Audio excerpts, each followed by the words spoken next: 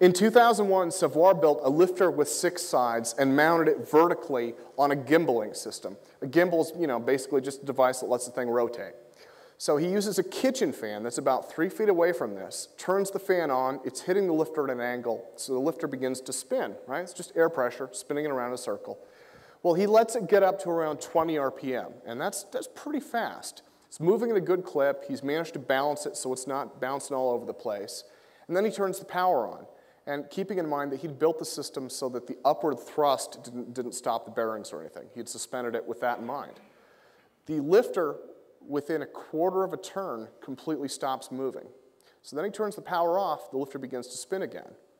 Now, the obvious complaint about this experiment is it's airflow, right? This space charge that we're creating around the corona wire is just dragging enough air with it that the fan can't spin at all.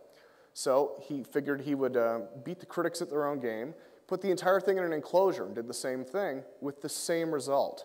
So lifters create their own inertial field, but at the same time, they're not doing the kind of inertial nullification that we see from pretty much any UFO report out there, right? They can stop on a dime. They can do a right angle turn going Mach 25, 30, whatever the claim may be. They accelerate at speeds that are almost like they're not entirely in our dimension. And the true anti-gravity, this nonlinear effect, be it unified field theory, Heim theory is another possibility. Maybe the theory hasn't been written yet. These effects occur in such a manner that the normal rules don't apply. And I think what they are leading us ultimately towards are probably warp drives, as strange as it sounds. I guess the short example of that would be Miguel Alcubierre, right? He's a British physicist, published a paper, I think this was 94. Alcubierre suggested that if you could use, I believe it was negative energy, within conventional relativity theory, you could bend time-space to allow a ship to travel within a light cone. So even though you can't go faster than the speed of light, in his view, you can still travel faster than the speed of light by bending space. He said the only problem is we need this negative mass or negative energy to do it. Since it doesn't exist, it's a thought experiment. And he kind of wrote it off as the Star Trek warp drive that'll never work. Well, the problem becomes to get this negative energy, negative mass, if you use the unified field theory in place of conventional relativity theory, which is in fact why Einstein wrote the thing in the first place, these I don't know what they call it, fanciful requirements go out the window, and you can begin to look at large-scale modifying of time and space, maybe even someday leading towards large-scale quantum tunneling. Right now, they've been able to teleport quantum states across a lab. Because of the way the theory grew up and it was modeled, it's always been assumed that quantum mechanics would somehow prevent these large-scale effects from happening. Right? They talk about wave coherence and all sorts of quantum mechanics effects that only work in a small scale.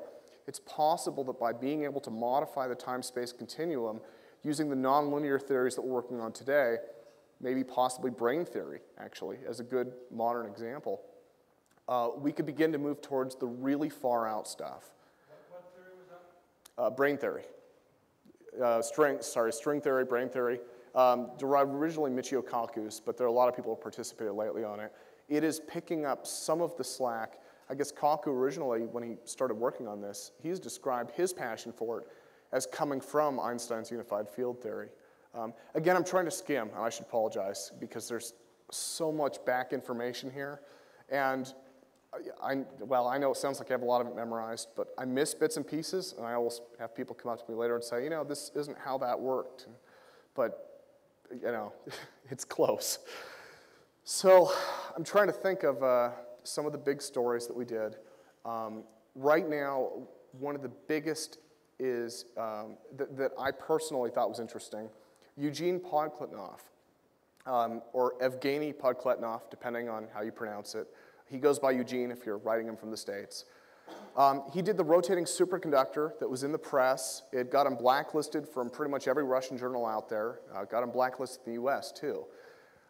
Because he was blacklisted, it took him about 8 years to have NASA replicate the test. They never did complete it. They kind of alluded to this in the press. They said, well, we tested this rotating superconductor and we had negative test results. I remember reading something about that.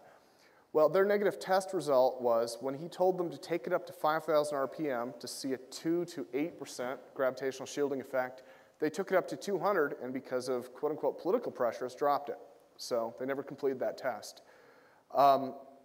The Boeing, I'm sure you guys have heard about the Boeing scandal, right? Boeing was into anti-gravity. It was making all sorts of headlines. They were not studying the rotating superconductor. Despite what the magazines printed, they had a bunch showing a jet with a rotating superconductor in it. What they were studying was his second experiment, which virtually no one has heard of, including, weirdly enough, most of the military guys. His second experiment was a force beam generator. Now, I interviewed him in 2004. I was doing a story on Ning Li, probably the world's most famous missing gravity specialist. And I was trying to track down where she was. He's the only person who's corresponded with her, so in my humbleness, I thought maybe I can do an ambush interview and trying to get him to tell me right in the middle of it. So I'm in the middle of the interview, and it turned out he was the one ambushing me because when I asked him about this experiment, I said, you were using a Marx generator, basically 2 megavolt, I think 10 megajoule or something like that. It's a lot of electricity, a lot of energy. He's pumping that through a superconductor. It's not rotating, it's a stable, static superconductor. He tried it with a coil and without, seems to work comparably with both. Now, the way he published the results, he said it moved a pendulum. He kind of alluded to the fact that maybe it was producing something like 20 pounds of force. That's kind of what it read like. So I asked him about this, and I said, I'd heard 20 pounds of force. That's a lot. That is remarkable for a gravity beam, which isn't supposed to exist. And I then asked him, could he elaborate on it? He actually corrected me and said, 20 pounds, where'd you get that figure? And I thought, well, where did I get it? Maybe I made it up. So I said, well, okay, what are you getting? And jokingly, I said, okay, hundreds of pounds? He said, yes, more than that. So according to Ponklenoff, and I have it on tape, it's clear as a bell. I actually did a second follow-up interview to clarify. The claim now is that he's working in Russia, punching holes through brick and warping metal, like hitting it with a sledgehammer, using basically this Marx generator discharge onto a superconductor. Now, one of the wonderful things about this is Ponklenoff has been firmly planted in the alternative science community for decades. Well, not decades, probably 1 decade, last 10 years. He is a very, very friendly, gracious individual. He's very supportive of all the work that we are doing to try and bring our technologies forward. But he's also been trying to work to get back into kind of the good graces of some of these organizations. And one of the things that struck me about the STAFE conference was, without even having realized it, 4 or 5 of the papers they published in the last 2 years support his newest experiment. So I think some of these things that are coming together, again, this convergence of ideas is very profound. I actually was pretty sure that 2005 would be the year of the quote-unquote big breakthrough. Of course, the single biggest problem remains to be funding.